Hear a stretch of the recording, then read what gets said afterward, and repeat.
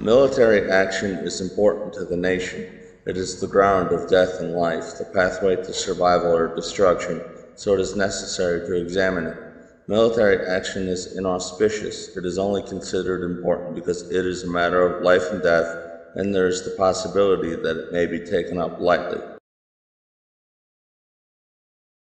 The ground means the location, the place of pitched battle. Gain the advantage and you live, lose the advantage and you die. You see the inner conditions of opponents by means of their external formations. The inner condition of the formless is inscrutable, whereas that of those who have adopted a certain way is obvious. There is inscrutable when the obvious lives. There is a way that helps and strengthens you, and there is a way that pushes you into oblivion. All warfare is based on deception.